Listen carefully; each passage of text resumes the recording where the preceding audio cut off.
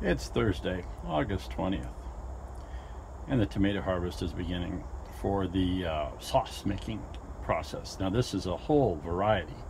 Everybody, we got Defiants and Jet Stars and Early Girls and Supersonics, and the big ones on the top though are these Wisconsin 55s, and I ate into one of those last night, and it is very fleshy kind of tomato. So these are off the vine. A few of them are not quite red because they had hit the ground and I grabbed them, but big fat happy tomatoes, and this is a big fat happy bowl. We're gonna go make sauce.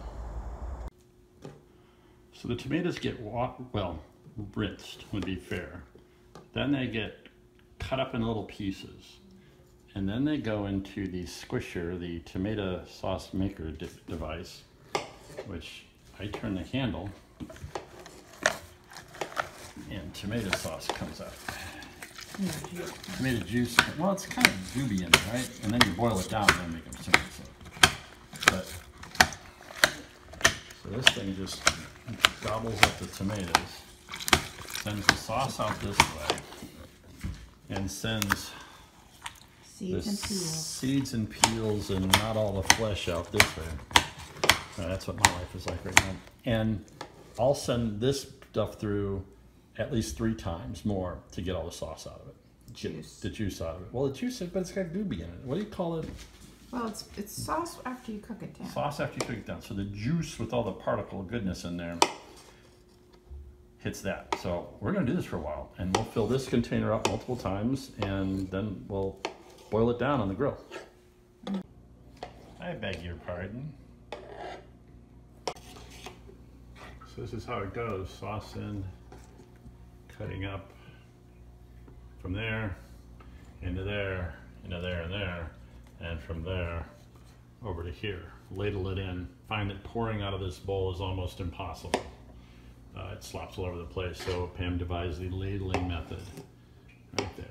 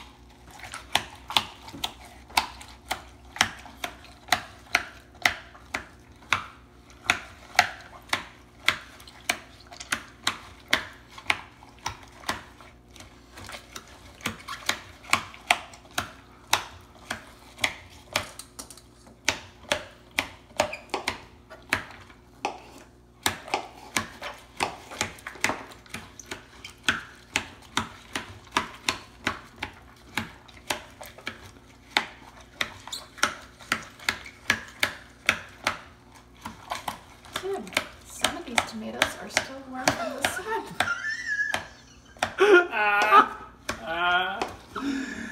Oh, nice script work there, Doc.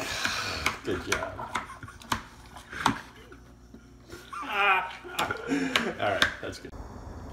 All right, so the basic math is one of them that gigantic bowl, brimming over the top full of tomatoes, makes one lobster bucket full of tomato sauce. Well, this would be tomato juice, I think the doc would say, which will become tomato sauce when we boil down 2/3 of it. We're outside on the grill because what happens when you boil down tomato juice is you send a gallon or 2 of water into the air and permeate everything in your house. So we do it outside, and I will use this magic wand to try to keep the bottom from getting any buildup of residue, and stir it and distribute the heat a little bit, because it is a bit it's not as free-flowing as water, but it's close. So this will go on for hours and hours and hours of boiling down. I will be out here with the mosquitoes tonight boiling this down, because the doc will go to bed, and that's how this works. All right, So it's up to a boil, and because the weather is calm, I'm going to assume not much stuff is going to fall out of the trees, whatever that was. And so we're just going to leave the lid off and boil all this water off. Now, the doc says that this gooby here is scum, and she wants it out. So I always thought it was good gooby that made thickness, but she said, nope, get it out. So tossing it into the yard, looking forward to mowing. Oops, kind of didn't get out here in time. But so that's the plan, is to boil this down, and when it gets down a few more inches, because it does foam up a bit, we'll crank up the heat even more. And so, for the record, we're somewhere between low and full blast. Tomato sauce. Well, tomato juice, working on tomato sauce.